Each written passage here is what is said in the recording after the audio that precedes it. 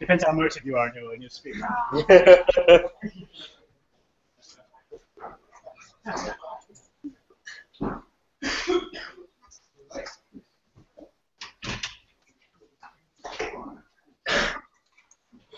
Right, welcome everybody. Cool. Well, look, thanks for coming, everybody. As I announced at the meetup in December this year, we're going to be running meetups every couple of months. So turnouts not quite as big as I expected this time, but there are going to be lots more events throughout the year, so lots of opportunities for people to come in, particularly for new people to join the community. So, but yeah, thank you all for coming. So this building here is from Red Badger, and Amy has a few words to say from our sponsor. They paid for pizza and beer today, so thank you. I just wanted to say thank you for letting us host. And very quickly, we are hiring. If you are a full stack developer with Node or Ruby, we'd really like to hear from you. We have a great team, really nice work environment, a good benefits package. I have to dash off, but Alex is one of our developers, and Zoe is here. If you'd like to chat to us about the roles we have, please get in touch. You can also email jobs@red-badger.com. Have a nice evening. Thank you very much.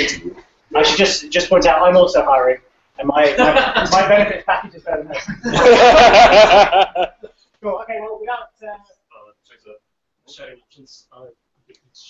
Oh yeah, sorry. Right. I'm not very good at this internet stuff. So you should have go to the green button. And it just shows a whole screen. Where is it you were?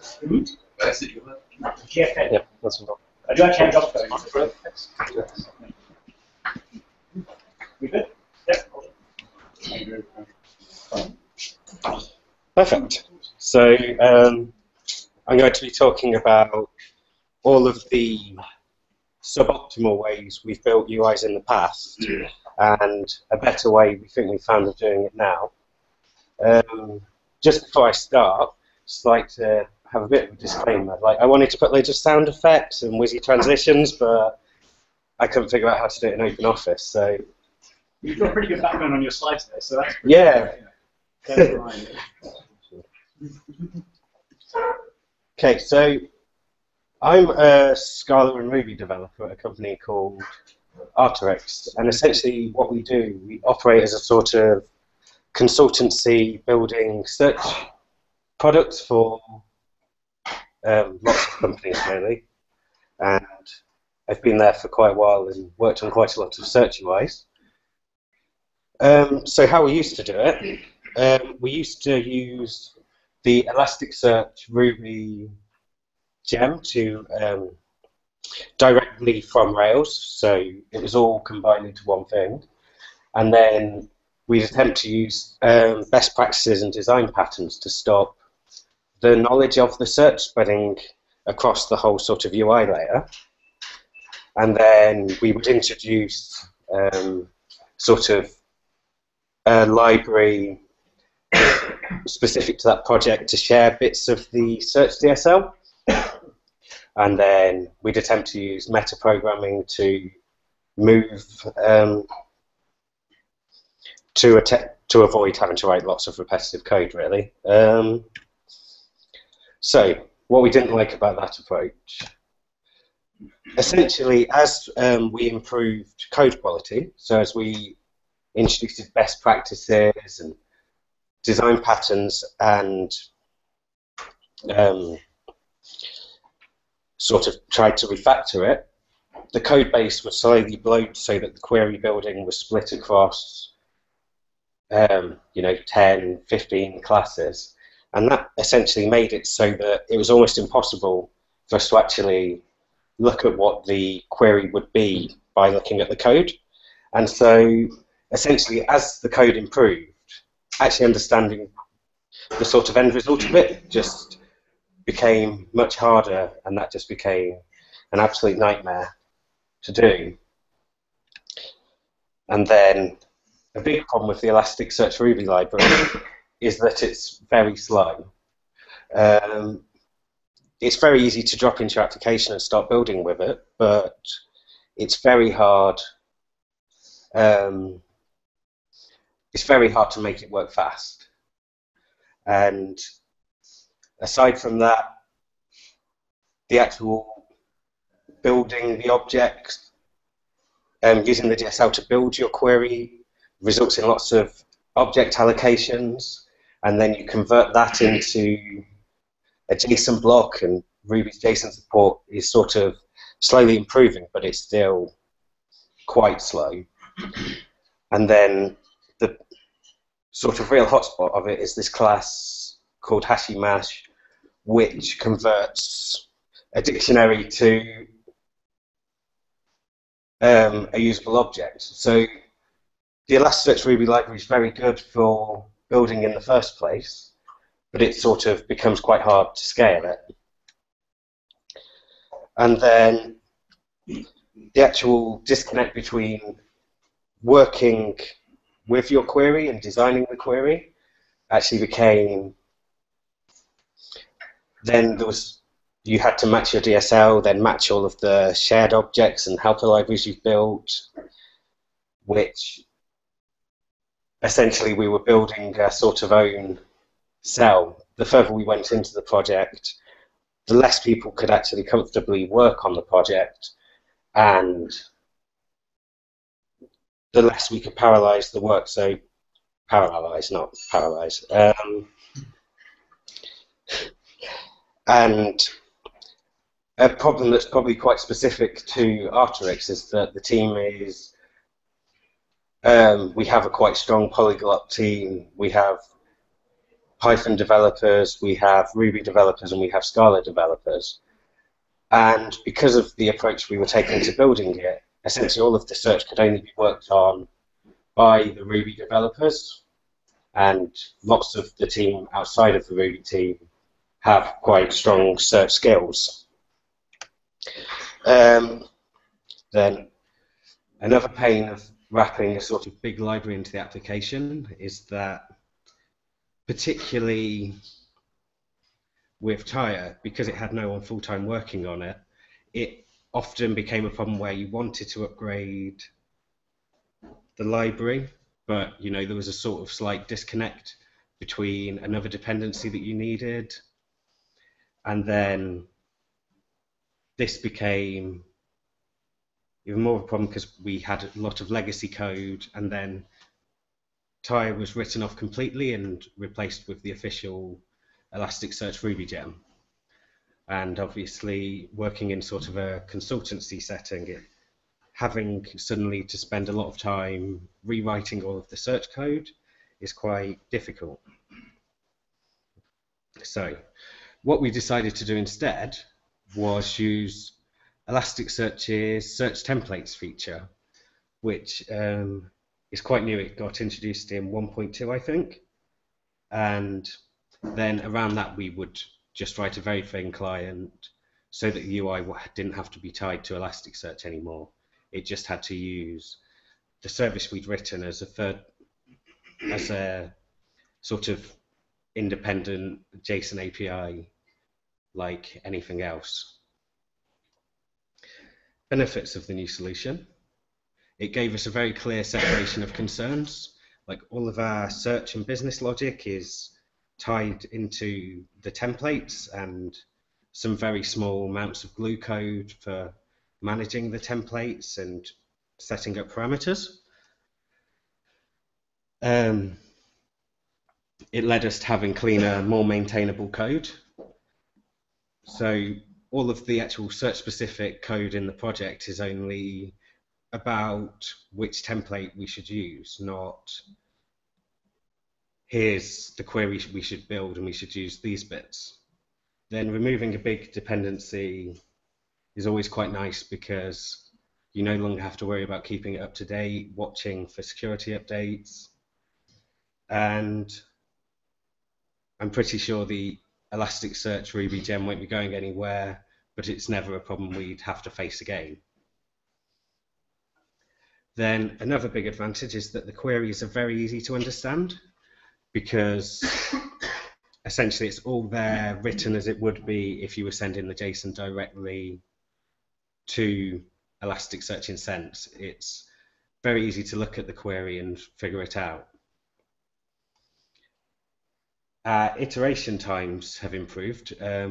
So previously, search would become the very sort of long-running part of the project that requires a lot of work and a lot of rework, and that becomes a lot easier because you can essentially build the query once, copy-paste it, insert your mustache tags, and it becomes easier. And through that approach, also, if there's any breaking changes in Elasticsearch, they're a lot actually easier to deal with.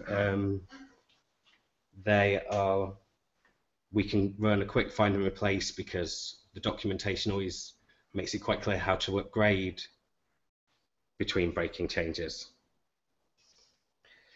Another good advantage, because we have a small team, a lot more of the team can actually work on the search part. And lots of non-technical members of the team can look at the search templates and tell us, our QA team can look and try and figure out what's wrong before returning to development. So, which isn't really the case when it's sort of very object-heavy Ruby code. And it's fast. This comparison is the first blue bar is the original implementation for a search for one of our client sites, written using ElasticSearch Ruby with beautifully refactored code. And the second way is the same project, everything's still done in Rails using search templates. I think it worked out to be about a 92% decrease in search time. And I think that's as close to a sort of apples to apples comparison as I could really get. So there are some problems with search templates that I'm going to talk through now, because at points I lost quite a lot of time to some of these and trying to work around them. So hopefully you won't have to. Partial handling in the search layer is horrible. You can't. So there's two ways to have a search template in Elasticsearch. You can have them as files in your Elasticsearch home directory, and to update them, the whole cluster has to be restarted. And using a partial, like they're buried somewhere in the config scripts directory, and you have to refer to the partial from ES home. So we created a pre-compilation step in our deployment process where we just resolve the partials, blend it together. It's not the most beautiful, elegant solution possible, I think, but it seems to be working quite well now. Like, I think the biggest template we have generates something like a 300 kilobyte query. Yeah, it's pretty large. And Mustache isn't really designed for building JSON. It's more for templating a web page. And this becomes a bit of a problem. Like, there's no way to say, this is an array. You just have to tell Mustache to just escape, not escape, whatever the tags are. And that works pretty well. So we came up with two ways to work around it. We just turn it into a JSON string when we can tell it's a list of values rather than a single value. Or at the bottom, and I think I've put that too far down for anyone to actually see, we can also turn the array into a list of objects and just tag the last one as the last element, so we can handle things like commas. Sometimes you want logic. Like my initial work with templates, I frequently got myself into horrible states because I attempted to make Mustache do things that it's not really designed to. I was essentially trying to bring logic to it. And the way I found that was best to work around that is just to calculate your predicates just before you send them to the template request. So, for example, A equals cat. Haven't built any cat search. That was a contrived example I came up with. Deployment and consistency is also slightly a problem. It's hard to actually use the file-based version in production because you have to restart your whole node. All of the templates have to be on every node. And I found quite quickly that a request that's still running on a previous version of the template, when it becomes a new version of the template, sometimes it's missing something. So we use the templates.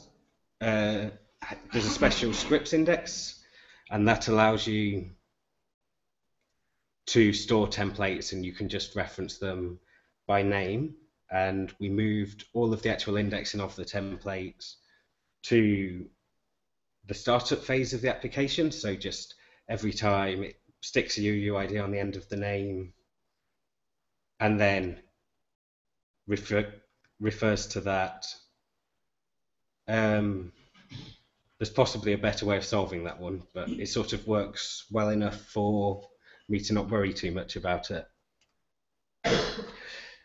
It's quite a new feature. I don't think it's been used much in production before. At the very beginning, it became quite a few. It contained quite a few bugs. It was very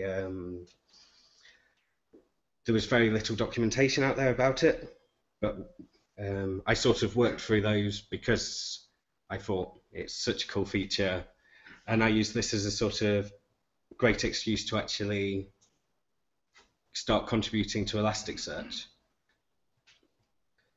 So yeah, it's a brief summary of my talk. Any questions? Have you tried to put logging in your Ruby and see why it's slow?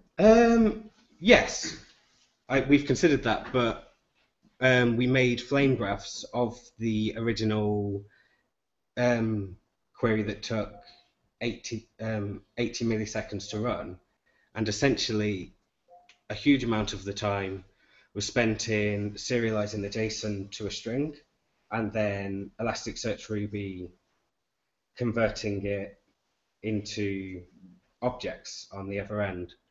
So that became quite a sort of hard problem for us to solve. Like, we could have built our own query DSL and hoped in some way it was faster, but I sort of recognized that this was sort of more of an opportunity for like an order of magnitude improvement rather than a series of marginal gains that take a lot of time.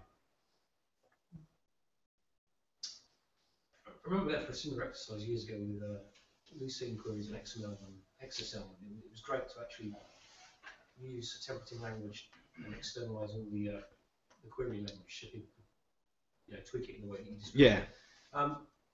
Do you see a better alternative to Mustache for templating in a JSON kind of context? Well, I think the sort of logic behind using Mustache is that it's so fast, and so it's got no sensitivity at all to the kind of syntax of JSON. No, so maybe a forked version of Mustache that is sensitive to the syntax of JSON, but it pretty much arrays are the only issue. I think there's a quite misleading part in the documentation where it uses an array, but it only works in an array where you're not matching for all terms, right? And it's sort of a bit of an ugly hack to it. Yes? Two questions. The first one is, can you give us an idea of the kind of search UIs you are building? Yeah, so we build sort of quite sort of search-focused sites. So we run the Teletext Holidays website, the Daily Mail's travel website, quite a lot of sort of search over news financial news. It's sort of quite... Kind of typing in keywords and finding result documents. Yeah, so quite sort of facet and filter heavy, quite keyword heavy. And then my second question is, did you do anything with the return JSON?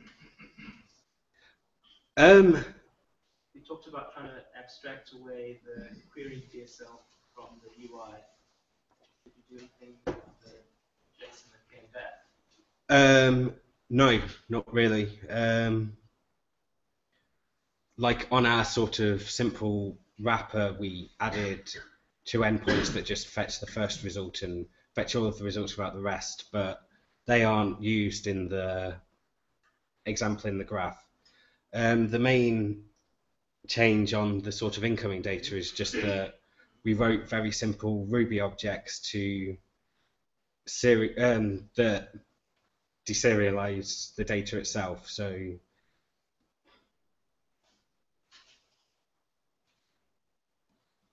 anyone else? No? Okay, right. Thank you very much. Thank you.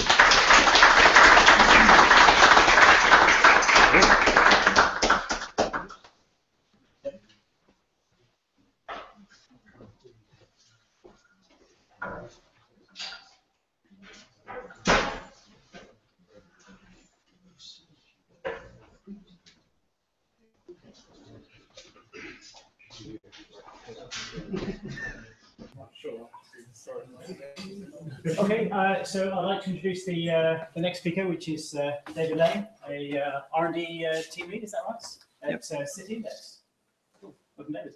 Thank you. So I'll just give it a setup to do.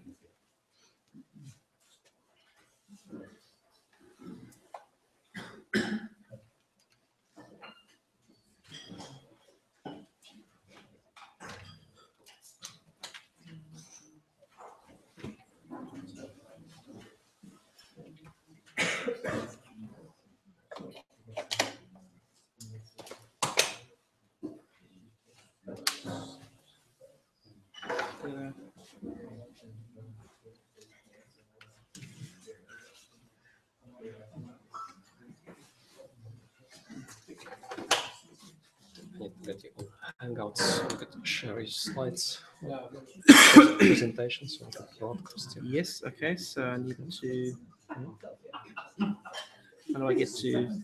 I need to send you a link. Okay. Can you type your email? Okay.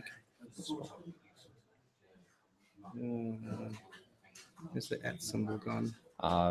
Yeah, it's behind. Yeah, sure. Hang on.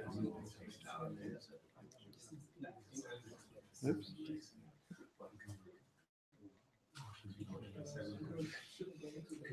.com. Okay, brilliant. Just give me a second. Yeah.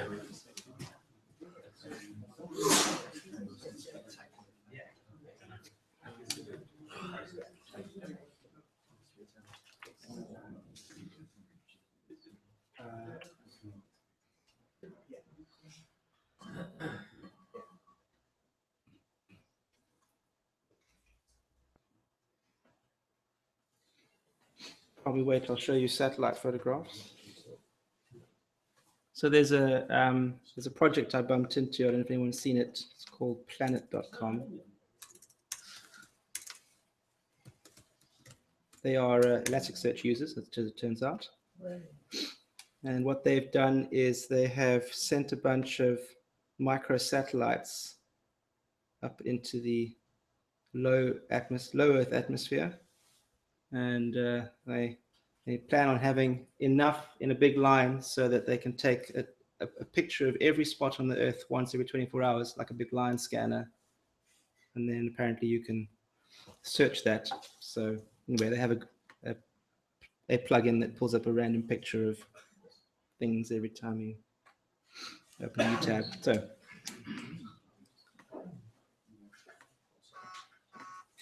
okay.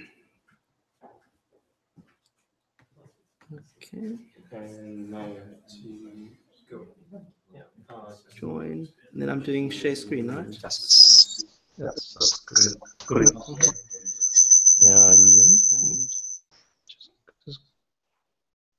So what are you showing me? It's green button.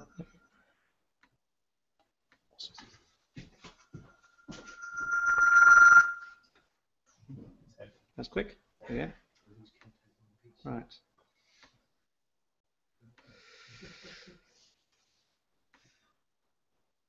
Okay. Oops. Are we good? Yeah. We're there? Right, all right. Thank you very much for taking half an hour of your time to listen to me talk. So, yes, I'm talking about a project that CityIndex, the company I work for, recently open sourced. I regret to inform that CityIndex is not hiring, but we're still solvent. So if any of you have watched, CityIndex is a retail foreign exchange firm, and several of those went out of business last week when the Swiss franc was no longer fixed to the euro, but we didn't. We made a little bit of money, actually. But it's been a tough while. Anyway, okay, so so we've recently open sourced a project which we call ElasticSearch, and ElasticSearch is really what we call an ELK distribution. So if you're interested in running the ElasticSearch ELK Stack and you want to do log analysis, we've wrapped up what we've learned over the last 2 years around deploying and running and operating and building applications on top of the ElasticSearch ELK cluster, and that's what the ElasticSearch project is. So it's a project for teams who are doing log analysis with ElasticSearch ELK. And it helps, there's a lot of DevOps automation. It helps you build an Elasticsearch cluster. And I stress that we've increased the abstraction a bit. We don't talk about processes or servers. We talk about a cluster, and we manage that whole collection of things as a single unit. And I'll get into the details of that shortly. It's really easy for you to get started if you've never used ElasticSearch ELK before, and you just want to spin something up on your local laptop and see all the moving bits and analyze some of your logs. You can use exactly the same techniques and the same configuration, etc., to then launch a proper production cluster and manage your production cluster on any modern cloud, and the one we use is Amazon Web Services. And there's lots of tooling that we've built around scaling and upgrading and doing disaster recovery. And then finally, if you want to build your own custom log analysis solution on top of the ElasticSearch ELK platform, then we've got some tooling and what we call add-ons around that, which I'll show later. And the reason I'm doing this talk is that we're hoping that we can form a community of people doing similar things